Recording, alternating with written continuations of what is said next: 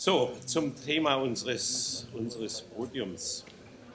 Wege aus der gesellschaftlichen Spaltung. Was gilt es für eine glaubwürdige, verlässliche Migrationspolitik zu leisten?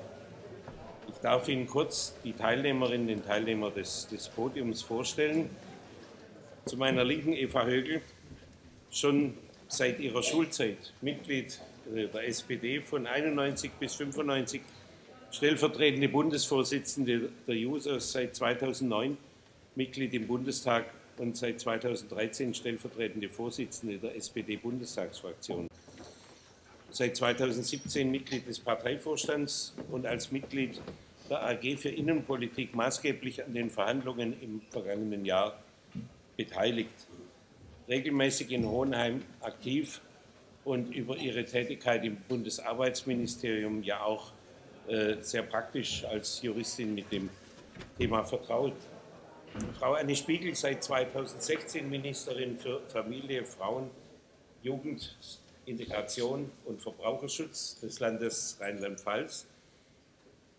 Von 1999 bis 2002, das sind ganz ähnliche Biografien, Vorstandssprecherin der Grünen Jugend, also auch ganz früh angefangen in Rheinland-Pfalz. 2003 bis 2004 Mitglied im Bundesvorstand der Grünen Jugend und 2011 bis 2016 Mitglied des Landtags von Rheinland-Pfalz. Und dort unter anderem als Mitglied des Ausschusses für Arbeit, Integration und Sozialpolitik. Jetzt jüngst nominiert als Spitzenkandidatin für die Landtagswahl im Frühjahr 2021. Und bei ihrer Nominierung, das denke ich, ist bemerkenswert, sagten Sie, dass es Ihnen auch um das gesellschaftliche Klima im Land gehe und Sie werden zitiert: Ich möchte meinen Kindern gerade in der Frage der gesellschaftlichen Stimmung später in die Augen schauen können und sagen, dass ich alles versucht habe, die demokratischen Werte zu erhalten. Und mit dieser Haltung gehören auch Sie zu den Politikerinnen, die massiven Angriffen und Bedrohungen ausgesetzt sind. Das ist dann der Preis für solche Haltungen.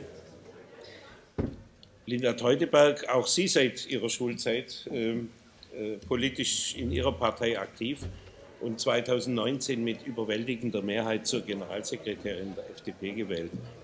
Migrationspolitische Sprecherin Ihrer Fraktion und als Obfrau Ihrer Fraktion Mitglied des Bundestagsinnenausschusses. Stellvertretende Vorsitzende des Vereins gegen Vergessen und Beiratsmitglied des Bündnisses für Demokratie und Toleranz gegen Extremismus und Gewalt. Zum Debattenklima in unserem Land haben auch Sie sich mehrfach besorgt geäußert.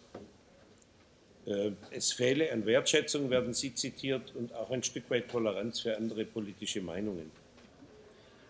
Jürgen Bast, Leiter der Professur für öffentliches Recht und Europarecht an der Justus-Liebig-Universität Gießen, zuvor Professor für Völker- und Europarecht an der schon genannten Radboud-Universität in Nijmegen. Da muss irgendwie ein Nest sein. Ich glaube, das hat mit Kees Gronendijk auch zu tun. Und davor Senior Research Fellow am Max-Planck-Institut für ausländisches öffentliches Recht und Völkerrecht in Heidelberg. Jürgen Bast ist Gründungsmitglied des Netzwerks Migrationsrecht, ist engagierter Förderer des Refugee Law Clinic Gedankens und Beirat des Dachverbandes der Refugee Law Clinics in Deutschland. Daneben ist er Initiator und Mitglied der Forschungsgruppe Migration und Menschenrechte und Mitherausgeber der ZAR-Zeitschrift für Ausländerrecht und Ausländerpolitik, also jemand, der ein bisschen mehr tut, wie die in der Studierstube und mit Studierenden am Studienort zu arbeiten, sondern immer auch rausgeht und guckt, dass das Thema eine breitere Öffentlichkeit und Fachöffentlichkeit bekommt. Ich fange mal mit Eva Högl an. Eva, die Neuregelungen, die 2020 jetzt in Kraft treten, sind das eine realistische Antwort auf die aktuellen Herausforderungen oder ist es nicht doch vor allem die Orientierung an alten Politikmustern, die wir schon, ich habe es angedeutet, aus den Zeiten des Balkankriegs kennen? Was haben wir eigentlich aus unserer Migrations- und Flüchtlingsgeschichte gelernt? Also ich wollte schon fragen, wie geht es uns denn bei diesem erkennbaren Primat der Rechtsdurchsetzung? Wo bleiben die Faktoren wie Integration, Demografie, Arbeitsmarkt, Verlässlichkeit in Integrationsprozesse? Und müssen wir nicht erneute Vertrauensverluste in Politik befürchten in der Folge dessen, was gerade politisch geschieht? Ja, herzlichen Dank, lieber Klaus Barwig. Herzlichen Dank für die Einladung wieder hier nach Hohenheim. Liebe Mitglieder hier auf dem Podium, meine sehr geehrten Damen und Herren. Ich freue mich sehr, dass ich heute wieder hier bin, und das ist immer für mich auch eine große Ehre, hier zu sein. Das meine ich ganz ernst und plapper nicht so dahin. Aber ich bin dieses Mal auch mit deutlich mehr klopfendem Herzen hergekommen, weil ich mir natürlich bewusst bin, dass die Entscheidung aus dem Juni im Deutschen Bundestag, das sogenannte Migrationspaket, dass das hier auch sehr kritisch bewertet wird und dass sicherlich viele Fragen kommen. Und das ist auch gut und richtig so. Und ich will mich da auch überhaupt nicht wegducken. Ich habe das mitverhandelt und auch mit entschieden und stehe da auch zu. Und dieses Migrationspaket steht natürlich auch für gewisse Rahmenbedingungen, unter denen wir aktuell Politik machen und in denen wir in unserer Gesellschaft miteinander diskutieren. Und deswegen ist es gut, auch so einen kritisch-konstruktiven Resonanzraum wie hier die Hohenheimer Tage zum Migrationsrecht zu haben. Denn auch das verschafft uns natürlich denjenigen, die versuchen, da auch einen anderen Tenor reinzubringen, andere Schwerpunkte zu setzen, verschafft denjenigen auch Rückenwind und Unterstützung, im vollen Bewusstsein, dass wir das nicht 1:1 im Deutschen Bundestag umsetzen können. Ich zum Beispiel bringe 20% mit im Deutschen Bundestag mit der SPD. So viel sind es immerhin noch, aber mehr sind es auch nicht. Und ich schaue jeden Tag im Deutschen Bundestag auf über 90 AfD-Abgeordnete, die das Klima auch bestimmen. Das nehmen Sie auch alle wahr, und das sind die Rahmenbedingungen. Deswegen, ich will es am Anfang nur ganz kurz machen, aber ich will schon etwas dazu sagen zu diesem, Klaus Barwig, von dir ja angesprochenen und dem Titel der Tagung ausmachen, Spaltung der Gesellschaft. Den gesellschaftlichen Zusammenhalt zu organisieren, das gute Miteinander zu organisieren, das ist ja eben auch nochmal das Zitat von Ihnen, Frau Spiegel, gewesen, das ist unsere gemeinsame Aufgabe. Und was ich mir natürlich wünsche, ist, dass wir mit der Migrationspolitik diese Spaltung nicht herbeiführen oder sie vertiefen oder dass jedenfalls die Migrationspolitik zu der Spaltung führt. Den Eindruck hat man ja im Moment, sondern meine optimale Herangehensweise wäre, dass wir mit einer guten, klaren, erwartbaren, glaubwürdigen, wie es im Titel steht, verlässlichen Migrationspolitik dazu beitragen, den gesellschaftlichen Zusammenhalt zu befördern und die Spaltung zu verhindern. Und trotzdem muss ich, wenn ich es jetzt noch mal einmal umdrehe, muss ich sagen, auf der Basis dieser drohenden Spaltung oder dieser vorhandenen Unterschiede müssen wir die Migrationspolitik gestalten. Und das ist auch ziemlich schwierig, um das ganz offen zu sagen. Das merken Sie ja auch jeden Tag, dass das für uns eine Herausforderung ist. Und auf der Basis dieser sehr unterschiedlichen Auffassung, dieses aufgeheizten Klimas, gute Politik zu machen, das wird jeden Tag schwerer. Das sieht man in den Kommunalparlamenten, das sieht man in den Landtagen und das sieht man bei uns im Bundestag. Und wir haben es ja eben auch gehört, wie es in Europa immer schwieriger wird, überhaupt zu einer Einigung zu kommen. Das sind unsere Rahmenbedingungen. Und der Einstieg in die Tagung ist so sehr negativ, fand ich jedenfalls, mit Spaltung und mit den Sorgen, die du, Klaus, auch zum Ausdruck bringst, die ja berechtigt sind, und mit vielen Ängsten, die auch in der Luft sind. Menschen machen sich Gedanken. Gräfin Praschma, Sie haben das ja eben auch dargelegt mit den Untersuchungen, worüber sich Menschen Sorgen machen, dass ich gesagt habe, ich möchte gerne ein paar Dinge auch, und ich hoffe, das ist nicht zu banal, aber sagen, was so wunderbar läuft in unserem Land. Und ich finde, das müssen wir uns auch immer wieder vergegenwärtigen, weil ich persönlich der Auffassung bin, wenn wir das auch aussprechen, welche Erfolge wir erreicht haben, was gut funktioniert in unserem Land, wo jeden Tag Dinge gut laufen, dann, finde ich, leisten wir auch einen Beitrag dazu, den gesellschaftlichen Zusammenhalt zu befördern und die Spaltung zu überwinden. Und ich will eins mal sagen, was mir gerade in diesen Tagen besonders oft in den Sinn kommt, das ist, in Deutschland sind wir weggekommen davon, ein Flucht- und Auswanderungsland zu werden. Wir sind ein Hoffnungsland, wir sind ein Sehnsuchtsort weltweit geworden. Und das erinnern wir jetzt wahrscheinlich gerade ganz aktuell wegen der Feierlichkeiten rund um die Befreiung des Konzentrationslagers Auschwitz vor 75 Jahren und die Erinnerung an die 20er Jahre. Und ich finde, das können wir nicht oft genug sagen, dass wir doch stolz darauf sein können, dass Menschen nach Deutschland wollen, weil sie sich hier Sicherheit versprechen, weil sie hier Schutz erwarten oder hier einen Arbeitsplatz erwarten. Das ist vielleicht für eine Tagung wie diese ein bisschen sehr allgemein, aber mir war das sehr wichtig, aufgrund des negativen Einstiegs das nochmal sehr hervorzuheben. Und einen zweiten Punkt will ich auch sagen. Bei allen Schwierigkeiten, die wir haben im Zusammenleben, gelingt Integration jeden Tag. Und alle, die hier sitzen, haben da ganz viel Anteil daran, dass jeden Tag aufs Neue Menschen hier Deutschland als zweite Heimat finden, einen Arbeitsplatz finden, eine Ausbildung finden und auch das Zusammenleben gelingt. Was kann Migrationspolitik dazu beitragen? Da möchte ich nur ganz schlagwortartig etwas sagen. Und zwar das eine ist, Klaus, das hast du auch angesprochen, wir müssen aus den gemachten Fehlern lernen. Und da bin ich allerdings wenig optimistisch, weil ich die Gefahr sehe, dass wir die Fehler, die in den letzten Jahren und Jahrzehnten gemacht wurden, dass wir die permanent wiederholen. Und ich sehe vor allen Dingen die große Gefahr beim Fachkräfteeinwanderungsgesetz, dass wir jetzt wieder im großen Stil dazu einladen, nach Deutschland zu kommen und dann aber doch nicht die richtigen Konsequenzen daraus ziehen, was dann zu tun ist. Deswegen aus Fehlern lernen wäre eine gute Sache. Und das andere ist, eine Migrationspolitik zu machen aus 3 Bausteinen, die wir sehr konsequent, sehr klar machen müssen. Und ich sage jetzt nochmal, ich weiß, dass die Entscheidungen im Juni umstritten sind, aber wir haben versucht, auch damit einen Beitrag zu leisten. Und das ist das Asylrecht in seiner konkreten Ausgestaltung. Und da will ich nur 2 Punkte hervorheben. Alles andere ist hier oft diskutiert und bekannt. Aber das Thema Rückführung. Ich bin felsenfest der Überzeugung, bei jeder Schwierigkeit und bei jeder Härte im Einzelfall, aber ich bin felsenfest davon überzeugt, dass eine Rückführung derjenigen, die unter keinen Umständen nach einem ordentlichen Verfahren, nach sorgfältiger Prüfung, nach allen Umständen, die sie haben, wenn sie in unserem Land nicht bleiben können, dann müssen sie zurückgeführt werden. Und ich glaube, es trägt zur Akzeptanz unserer Migrationspolitik bei, wenn wir an dieser Stelle sehr klar sind und keine Kompromisse eingehen. Das war meine Motivation im Juni, auch diesen Regelungen zuzustimmen, obwohl es natürlich im Einzelfall immer schwierig ist.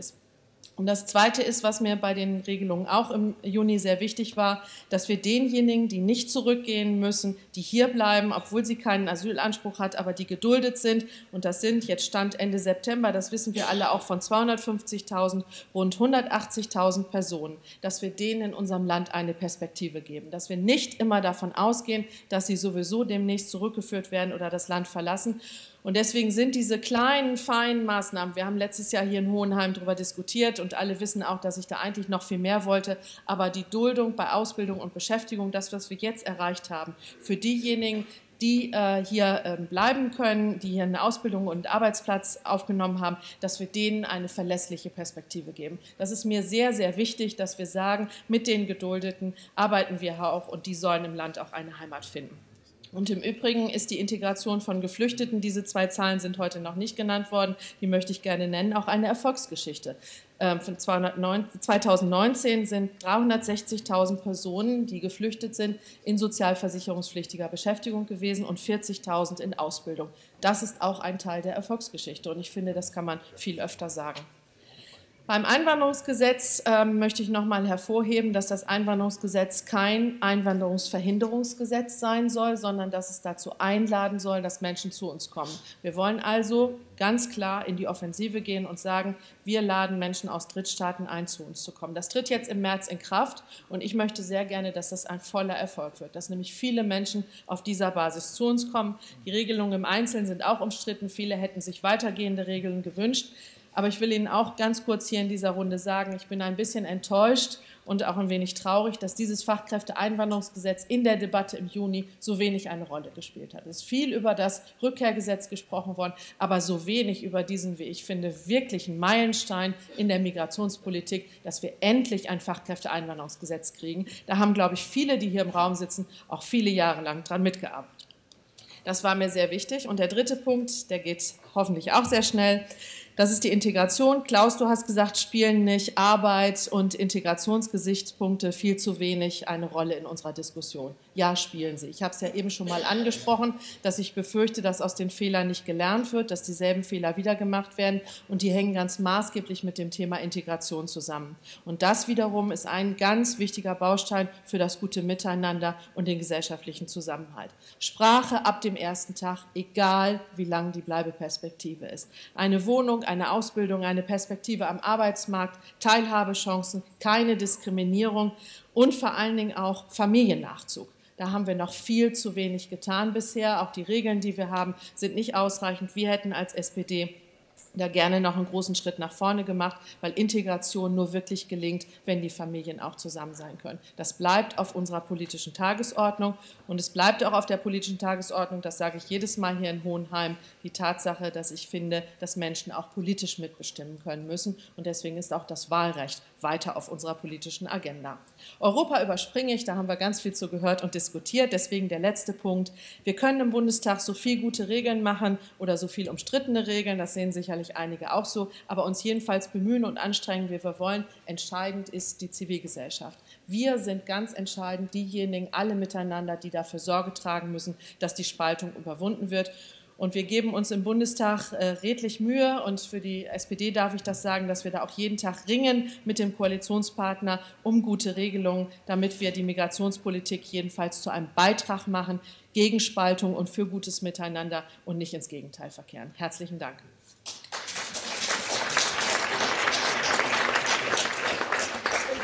Ja, vielen Dank, Eva Högl. Ich denke, wir werden es nachher in der Runde hier und mit Ihnen diskutieren. Ich wollte jetzt erstmal denjenigen auf dem Podium Gelegenheit geben, sich weiter zu äußern und möchte gerne an Ministerin Anne Spiegel weitergeben. Zuwanderungsrealität vor dem Hintergrund dessen, wofür Sie stehen und was Sie sagen, was kann aus Ihrer Sicht Politik in einem unserer Bundesländer für gesellschaftliche Akzeptanz und für Zusammenhalt beitragen? Was kann getan werden, um auch konkrete Akzeptanz vor Ort, insbesondere auch im Hinblick auf Unterbringung, das haben wir vorhin gehört, zu erhalten und zu verbessern? Und natürlich eine Frage an Sie als Grüne, das fragen wir aus der Perspektive unseres Bundeslandes in die Nachbarschaft hinüber. Was sind denn so Grenzen der Kompromissfähigkeit für grüne Migrationspolitik? Wir leiden da gerade im Land ein bisschen drunter, das ist kein Geheimnis. Was ist Koalitionsfrieden wert? Und vielleicht können Sie uns ja ein kleines Beispiel aus Rheinland-Pfalz sagen, wie Sie mit Beschäftigung und Bleibeperspektive im Land umgehen. Bei uns ist das ziemlich finster. Also Eva, du hast es optimistisch geschildert. Die Realität bei uns, ich will es nicht vertiefen, aber ich sage dir, unsere Unternehmerinitiative hier, und das ist ein ganz bunter Verein, da ist der Trigema dabei und da ist ein grüner Braumeister dabei. Also es ist eine ganz bunte Truppe mit Tausenden von Arbeitskräften. Da ist einer dabei, der hat 900 Mitarbeiter und Mitarbeiter mit Industriedienstleister, also Jobs ziemlich hart, ziemlich schmutzig und wenig Sprachkenntnisse. Von 900 seiner Mitarbeiterinnen und Mitarbeiter sind 90 Geflüchtete. Seit 3 Jahren kümmert er sich darum, setzt sich da auch ein, weil er sagt, ich verdiene da nicht nur dran, ich leiste da einen Beitrag. Als die Regelung kam, rief er mich an und sagte, hören Sie zu, ich habe das durchgerechnet, von 90 meiner Leute haben 2 was davon.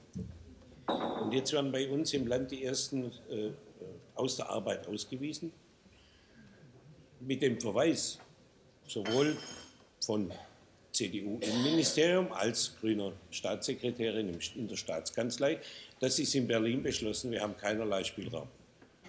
Und mit der Vorduldungszeit, ich will es nicht ausdehnen, 12 Monate und mit Identitätsklärung, es ist ein Elend. Bei allem guten Willen, das Ergebnis ist ein Elend. Und deswegen Frage in die Nachbarschaft, ist es da weniger Elend? Das war es nämlich früher schon. In Rheinland-Pfalz haben wir immer ein bisschen neidisch rübergeguckt. Wenn bei uns der Familiennachzug, wenn sie jeden Quadratzentimeter nachgerechnet haben, war das einfach menschlicher. Kann man davon ausgehen, dass das noch ein bisschen aufscheint? Haben Sie da Ansatzpunkte, wie bei Ihnen Zusammenleben, Zusammenhalt, Integration besser, leichter funktioniert? Ja, vielen Dank für die Fragen, Herr Barwig. Ich verstehe einige auch als rhetorische Fragen, gehe aber gern auf alle Fragen auch ein. Ich möchte mich auch zunächst mal, meine sehr geehrten Damen und Herren, hier ganz herzlich bedanken für die Einladung, dass ich hier sein kann. Ich bin jetzt zum 2. Mal hier, bin also noch im Vergleich, glaube ich, zu den meisten anderen ein Neuling. Finde es aber hier total spannend und freue mich wirklich wahnsinnig und finde es auch als Ehre, dass ich hier sein kann, denn ich glaube, das, was hier diskutiert ist, hat für die ganze Bundesrepublik und für sämtliche politische Ebenen, aber auch für Juristinnen und Juristen, für die Ehrenamtlichen und Hauptamtlichen eine unglaubliche Bedeutung, was hier diskutiert wird. Und ich habe schon lange, bevor ich jemals hier war, davon gehört. Ja, ich fange mal an mit der Frage, was die Politik für gesellschaftliche Akzeptanz und den Zusammenhalt beitragen kann. Meines Erachtens jede Menge. Und für mich ist das Allerwichtigste, dass man sich ausdrücklich und jeden Tag vor oder hinter, je nach Perspektive, diejenigen stellt, die natürlich tagtäglich damit beschäftigt sind, sei es hauptamtlich oder ehrenamtlich, sich hier auch für Menschen mit Migrationshintergrund und Geflüchtete einzusetzen. Das sage ich gerade vor dem Hintergrund, und das schwingt ja so ein bisschen im Titel der Diskussion auch mit und das kann ich auch nur bestätigen. Mein Eindruck ist schon, dass die Anfeindungen, die Bedrohungen, auch insbesondere von rechts gegen Menschen, die sich für Geflüchtete und Menschen mit Migrationshintergrund engagieren, nicht nur stark zugenommen haben, sondern dass sie auch immer drastischer werden, dass es scheinbar kein auch ethisch-moralisches Koordinatensystem mehr gibt, in dem sich manche Menschen bewegen, sei es in der digitalen oder in der analogen Welt. Und mein Eindruck ist schon auch, dass sich das politische Koordinatensystem im Zuge dieser ganzen gesellschaftlichen Debatte gleich mit ein Stück weit auch nach rechts verschoben hat. Ein Stück weit. Ich will das auch nicht allen unterstellen, aber das ist einfach eine Wahrnehmung. Und ich glaube, da ist zum einen ein wichtiger Punkt, sich auch nicht wegzuducken, wenn die Debatten schwierig werden, und sie sind zum Teil wirklich wahnsinnig schwierig, dass man aber auch eben diese schwierigen Debatten führt und dass man gerade denjenigen, die in der Debatte auch vielleicht gerade deswegen das Oberwasser bekommen haben, weil sie die sehr einfachen Schablonen angelegt haben und vermeintliche sehr einfache Erklärungsmuster, die meines Erachtens auch noch nicht mal zutreffend waren, aber sie wurden halt, weil sie auch sehr einfach und plakativ bis hin zu populistisch waren, haben sie einen sehr hohen Verbreitungsgrad gefunden, dass man dem ganz bewusst etwas entgegensetzt. Und ja, es ist natürlich der weit schwierigere Weg, hier auf die Differenzierung zu setzen und hier zu sagen, Sie sagen mir gerade XY über die Flüchtlingspolitik, dann bringen Sie bitte etwas Zeit mit, weil ich möchte mich gerne mit Ihnen darüber austauschen. Aber man kann manche Zusammenhänge auch eben nicht in 2 Sätzen erklären. Aber sich wirklich diese Zeit nehmen und das auch ernst meinen und die Zusammenhänge auch herstellen. Denn ich glaube, die Zusammenhänge, und das ist natürlich Teil, ich sage mal eher des Problems und nicht der Lösung, warum die Debatten so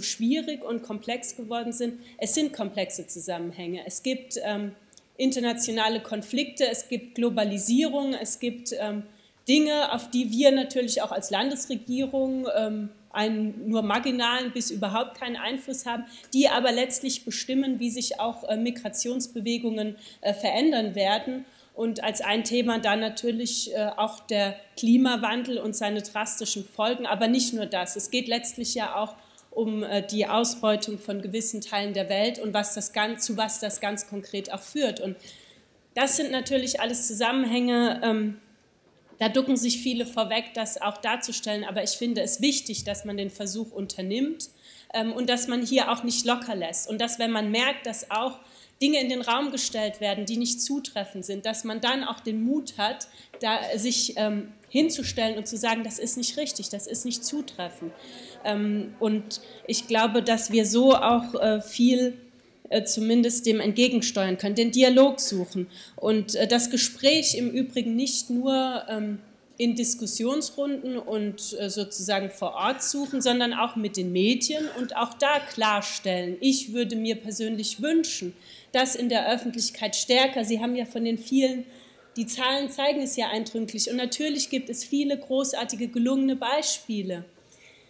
Natürlich weiß ich auch, wie die Medienwelt funktioniert und bin da nicht naiv, warum man wahrscheinlich lieber die nicht gelungenen Beispiele voranstellen möchte, aber trotzdem den Versuch zu wagen und dann findet man Journalistinnen und Journalisten, die sagen, Mensch, das ist ein großartiges Beispiel, das ist eine Biografie, die reizt mich, da werde ich darüber berichten, dass jemand hier auch wirklich einen so großartigen, positiven, hat sich durchgekämpft, hat was erreicht, hat sich integriert, ja, auch das darzustellen, ist, glaube ich, auch ein sehr wichtiger Punkt, aber Ich würde das alles auch ein Stück weit umschreiben mit Haltung zeigen und das kann man, glaube ich, nur, wenn alle demokratischen Parteien bei dieser Frage auch zusammenstehen. Und Sie haben die Partei angesprochen, die Ihnen im Bundestag das Leben auch schwer macht. Wir haben das seit der letzten Landtagswahl auch in Rheinland-Pfalz. Natürlich macht es die Debatten anders. Es macht die Debatten schwieriger. Es bringt auch einen anderen Zungenschlag rein in die Debatten.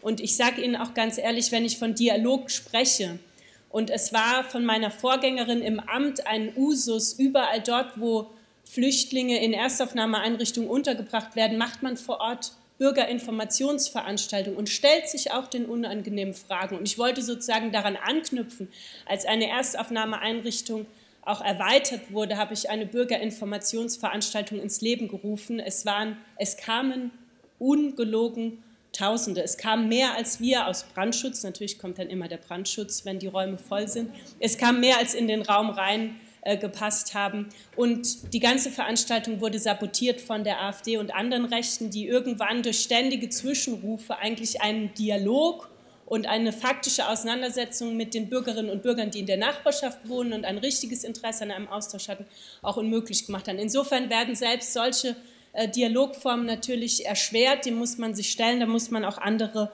Formen dann finden. Aber als Politik auch die Rahmenbedingungen zu schaffen, damit die Menschen, die zu uns kommen, auch schnell und gut integriert werden können. Für mich ist das Teil dessen, dass das natürlich getan werden muss. Und da muss ich jetzt schon zum Fachkräfteeinwanderungsgesetz sagen, klar, mit diesem ganzen Migrationspaket, also mir hat das den Sommer verhakelt, was sich da angedeutet hat. Unterm Strich ist da viel mehr auch Negatives und Restriktives auf den Weg gebracht worden als Erfreuliches. Und eine Sache, und da kann man ja wirklich drüber streiten, über die Frage mit dem Fachkräfteeinwanderungsgesetz. Sie hatten es ja auch gesagt, Frau Högel, manche hätten sich das weitergehend gewünscht, ich im Übrigen auch, andere nicht. Aber ich glaube, egal wie, dass man es hier noch nicht mal geschafft hat, den Punkt interkulturelle Öffnung irgendwie mit reinzubringen und das ganze Ding irgendwie konzeptionell auch zu unterfüttern, das hat mich schon tatsächlich auch geärgert, weil ich finde, hier dürfen wir, Sie haben von den Fehlern gesprochen, die sich nicht wiederholen dürfen, wir haben Fachkräftemangel und wir rufen nach Menschen, so wie wir damals bei den Gastarbeitern nach Menschen gerufen haben. Und es werden nicht Arbeiter kommen, sondern Menschen mit ihren Familien, die brauchen Rahmenbedingungen, die brauchen Konzepte, die bringen Kinder mit, die gehen in die Kita, in die Schule, in die Ausbildung, in die Sportvereine. Die wollen kulturelles Leben hier miterleben und all das auch mitzudenken, fernab der Frage, welchen Antrag schiebe ich denn jetzt möglichst schnell hin und her, damit das zwischen Arbeitnehmer und Arbeitgeber klappt. Das wäre etwas, was ich mir wirklich im Rahmen des Fachkräfteeinwanderungsgesetzes noch gewünscht hätte. Ich weiß, wir sind hier nicht bei Wünsch dir was, aber ich möchte es trotzdem ansprechen, weil vielleicht gibt es auch die Möglichkeit auch noch von Nachbesserungen. Ich gehe auf die anderen Teile des Migrationspakets auch aus Zeitgründen jetzt besser nicht ein, auch weil ich mich dann etwas in Rage reden würde. Finde es natürlich generell auch nicht einfach als Landesregierung, wenn man Bundesgesetze umsetzen muss und da sind auch Aspekte drin, die man explizit nicht teilt, wo man explizit auch eine andere Haltung hatte, dass man die Menschen beispielsweise schnell aus den Erstaufnahmeeinrichtungen auch verteilen wollte, damit sie schnell in die Kommunen kommen, damit die Kinder dort in die Schule gehen können, damit psychosoziale Versorgung auch nochmal anders stattfinden kann. Ich versuche den Übergang zu Ihren Fragen. Genau, Sie hatten auch gefragt und da möchte ich auch gerne Antwort drauf geben. Stichwort Aufenthalt und Beschäftigung und Arbeitsmöglichkeiten. Jetzt habe ich viel geschimpft, auch über Rahmenbedingungen, die ich nicht sehr erfreulich finde, um Integration zu gestalten. Es gibt aber auch, und das freut mich dann ganz explizit, wenn man als Landesministerin aktiv ist, Spielräume, die man nutzen kann. Und wir haben im letzten Jahr einen Erlass rausgegeben zum Paragraph 25b. Ich habe hier übrigens auch zwei Mitarbeiter meines Ministeriums, Herrn Dr. Schneider und Herrn Dr. Muth hier. Mit da Herr Dr. Schneider hat maßgeblich diesen Erlass auch geschrieben und daran mitgewirkt, weil wir gesagt haben, wir haben seit 2015 in Rheinland-Pfalz nur 134 Fälle gehabt, die überhaupt unter diesen Paragraphen gefallen sind. Und im Grunde ist damit auch ein Stück weit das Instrument ja, nicht so gearbeitet, dass man damit tatsächlich den Menschen einen Aufenthaltstitel auch geben kann, die dafür in Frage kämen. Deswegen haben wir über diesen Erlass die Möglichkeit ergriffen zu sagen, unseres Erachtens, und wir werden jetzt die Spielräume nutzen, die der Bund dort gibt, ist eine Integration und damit auch ein Aufenthaltstitel schon früher gegeben, wenn Menschen sich wirklich gut integrieren, ihren Lebensunterhalt selbst finanzieren können, wenn sie sich wirklich nachweislich auch gut vor Ort in der Kommune eingebracht und integriert haben, dann spricht unseres Erachtens auch wirklich nichts dagegen, dass sie sich statt 8 Jahren dann schon bereits nach 6 Jahren und so weiter, haben wir dann den Erlass gestrickt. Und ich erhoffe mir davon wirklich, dass wir genau diese Menschen auch damit erreichen, die bisher durch das Netz gefallen sind, des Paragraphen, und dass er stärker auch zur Anwendung kommt, weil ich es wichtig finde, Sie hatten die Fälle angesprochen und ich erhoffe mir davon, dass vielleicht andere Bundesländer auch nachziehen, wenn sie es nicht getan haben. Ich spreche gern meinen Kollegen Manne Lucher, sie hat die Situation in Baden-Württemberg beschrieben, auch darauf an, weil ich glaube, es ist wichtig, dass wir den Paragraph 25b in diesem Sinne vorantreiben. Mein letzter Punkt zum Koalitionsfrieden. Also ich bin nicht in die Politik gegangen, weil die Zusammenarbeit da immer friedlich und harmonisch ist. Aber das Entscheidende ist, glaube ich, in einer Koalition. Und natürlich streitet man sich. Man streitet sich ja allein schon in einer Partei, weil man nicht stromlinienförmig denkt und argumentiert und handelt. Und natürlich gibt es Streit in der Koalition. Aber für mich ist das Entscheidende, dass so ein Streit auch hinter verschlossenen Türen ausgetragen wird, dass man nichts durchsticht. Sie lächeln neben mir, dass nichts nach draußen dringt und dass man in dem Sinne auch professionell miteinander in einer Regierung arbeiten kann. Und natürlich, ich glaube, da verrate ich jetzt auch kein großes Geheimnis, für eine grüne Integrationsministerin ist das Feld der Integrations- und Flüchtlingspolitik eins, das auch mit vielen Dissensen behaftet ist in einer Regierung, für das man ständig auch streiten und eintreten muss. Aber das tue ich sehr gern, da bin ich Überzeugungstäterin. Und wichtig ist, dass man sich hinter verschlossenen Türen verständigt und dann auch eine Lösung findet. Wir sind der kleinste Koalitionspartner. Wir können dementsprechend jetzt nicht so auftreten, wie das vielleicht andere tun würden. Aber im Rahmen unserer Möglichkeiten konnten wir schon das ein oder andere auch im Bundesrat durchsetzen. Und darüber bin ich sehr glücklich und das werden wir auf jeden Fall auch so weitermachen.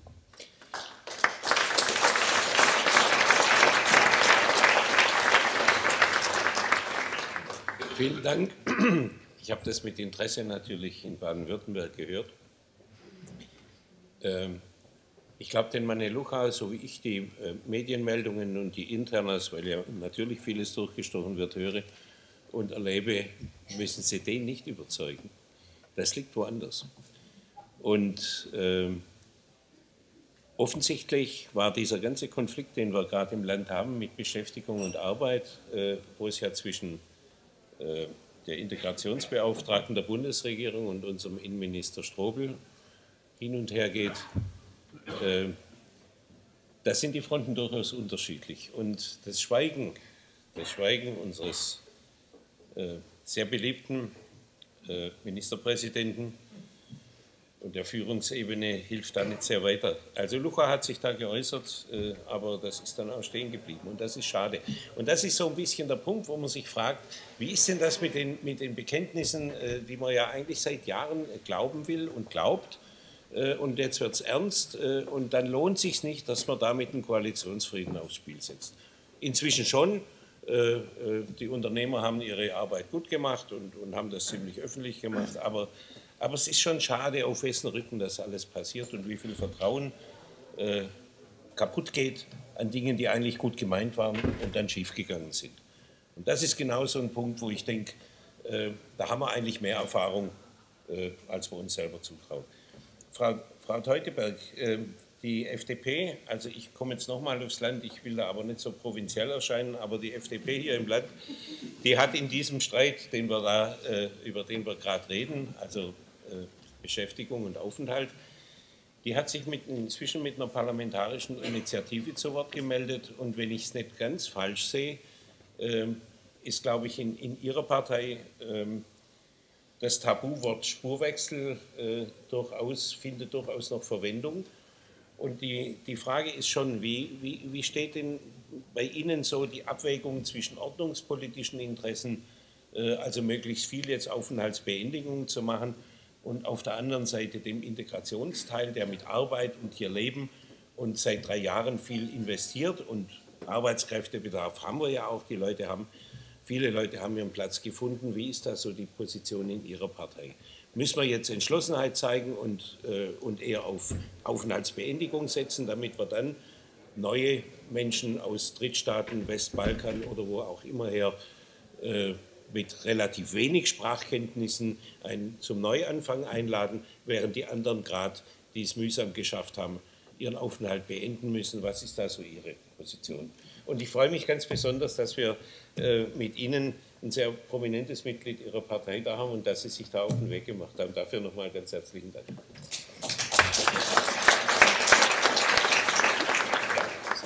Ja, vielen Dank auch von mir für die Einladung hierher. Zum einen will ich erstmal sagen, für uns, ich würde Spurwechsel nicht als Tabuwort sehen, aber überhaupt die Fragestellung ein bisschen grundsätzlicher und breiter sehen. Die FDP hat länger als die meisten anderen Parteien in Deutschland schon vor über 20 Jahren gesagt, dass wir zusätzlich neben unseren humanitären Verpflichtungen und Regelungen im Verfassungs- und Völkerrecht ein Einwanderungsgesetz brauchen und dass wir für die Frage, dass wenn Menschen sich bewerben wollen, in unserem Land zu leben und zu arbeiten, auch unabhängig vom Asylverfahren und ohne verfolgt zu sein, dass wir dafür auch klare zusätzliche Regelungen brauchen. Und zwar nicht, so wie das in den letzten Jahren war und in Wahrheit mit dem Fachkräfteeinwanderungsgesetz im Großen und Ganzen auch geblieben ist, wenn auch ein bisschen erweitert, mit lauter Ausnahmeregelungen, sondern eher mit grundsätzlichen Regelungen. Welche Sprachkenntnisse und welche beruflichen Anforderungen definieren wir, um ähnlich wie klassische Einwanderungsländer, die Arbeitsmigration gesetzlich regeln, sozusagen zu sagen, unter welchen Bedingungen kann man sich bewerben, in Deutschland zu leben und zu arbeiten, ohne ansonsten nach anderen Regeln schutzberechtigt zu sein. Und Sie sprechen jetzt sicherlich mit dem Wort Spurwechsel dann eben darüber, wenn wir Menschen haben, die einen Asylantrag gestellt haben, der abgelehnt wurde und dann jetzt hier irgendwie gut integriert sind, hier arbeiten wollen. Da sind wir dafür ganz pragmatisch, auch Spurwechsel zu ermöglichen.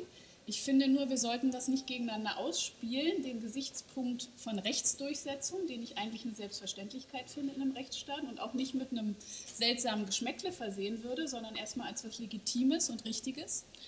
Und andererseits die Frage, auch darüber zu sprechen, dass wir Fachkräfte brauchen und dass wir auch Menschen einladen wollen, legal in unserem Land zu leben und zu arbeiten.